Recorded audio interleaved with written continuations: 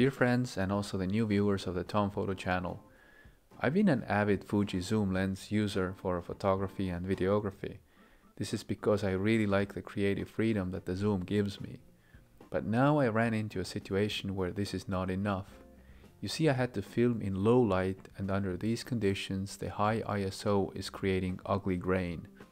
I needed a faster lens. I needed much larger aperture on my Fuji system. I decided to get a prime lens with focal length of 35mm to give me a normal view on my cropped sensor Fuji camera and f-stop at least 1.8 or better. I considered Fuji but also Nikon system lenses, as I already own a cool Nikon adapter for converting f-mount to x-mount. You also have third-party options for x-mount with all the electrical contacts out there, like Carl Zeiss or Viltrox. And there are some makers of manual lenses for Fuji like Samyang or Seven Artisans.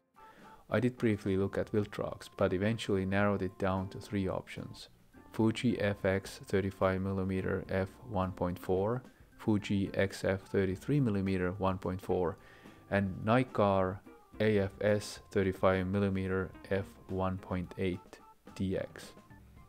In the end, only the Fuji lenses made it into the second round because they were brighter, better suited for Fuji system, and had metal lens connectors. Of course, they also cost more.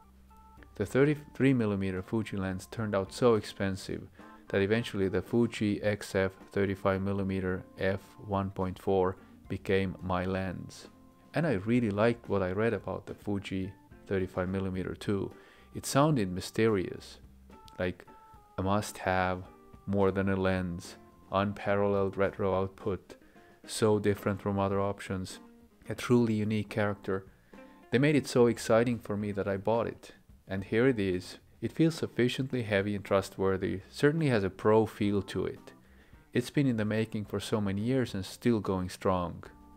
Whenever I get a new lens, I always carefully measure its sweet spot and aperture behavior to understand what I have in my hands. I have previously made a video on how I measure lens sweet spot, and the link is below, so I'm going to jump directly to the results. I used my Fuji X-T10 here and photographed 3 different paintings on the wall and averaged the normalized results. The y-axis here is the image sharpness and the x-axis is f-stop. It follows that the lens is less sharp at the smaller f-stop values as expected and jumps to its sharpest behavior at f equals 5.6. After that it remains sharp until f16 all the way. There is a dip at f equals 8, and this is real. It was always there in all of my experiments. I've also seen it with other Fuji lenses. Please see the links below. I put my new lens in front of my Fuji X-T10 and gave it a spin. These are some of the photos of mine, all taken at f equals 1.4, the max aperture. I hope you appreciate the wonderful bokeh. My experience so far has been overly positive.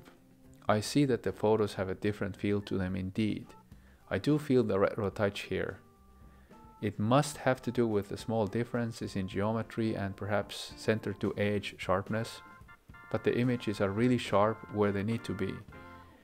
Is it me or not, but I think this lens renders colors a bit differently than the XF 18-55 at 35mm focal length. This is a subjective claim, of course.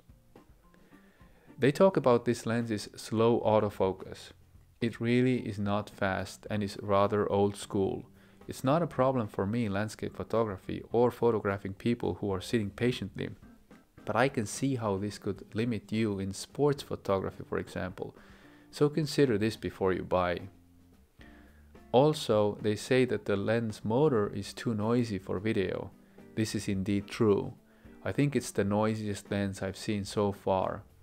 Almost sounds like it's about to break as it's searching around for the right focus. Listen to yourself.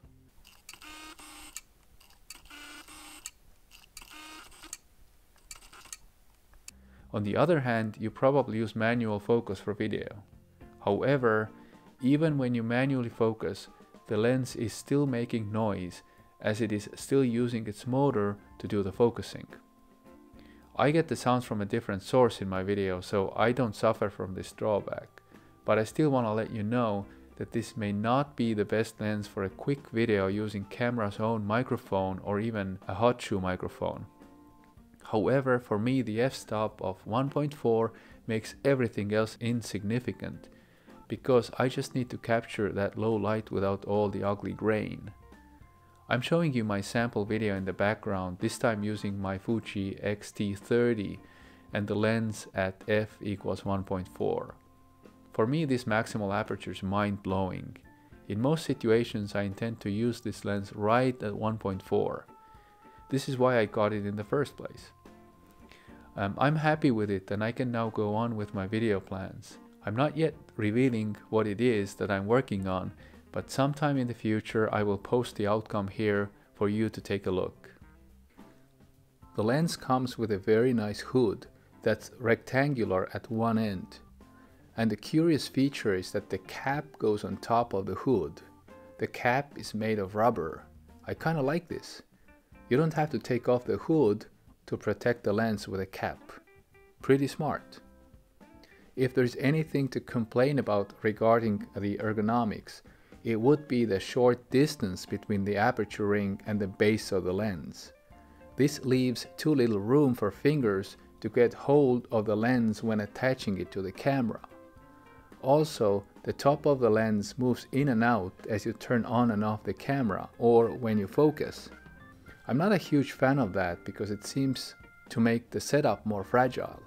For example, when trying to put on the hood or hood cap while the lens motor is working. Note that this lens has no image stabilization. It cannot.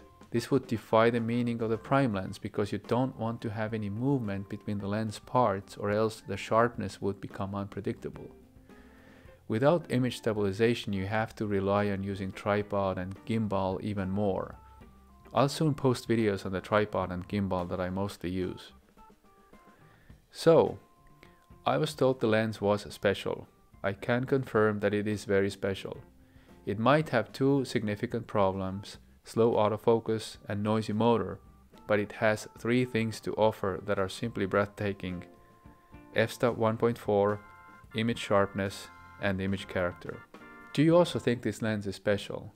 Do you have first-hand experience? If yes, I'd be very interested to read about it in the comments. If you like this video, please also consider pressing the subscribe button. It means a lot to me. I want to thank you so much for checking out the Tom Photo channel, and I hope to see you again in my future and past videos where I talk about photography related matters. Have a great day.